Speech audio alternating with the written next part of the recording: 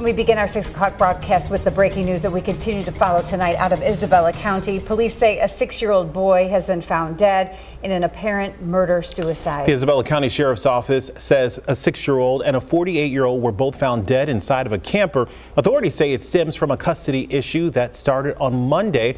Police say they tried to make contact with the father but could not locate anyone. Family members then went to the father's property in Isabella County to look for the two.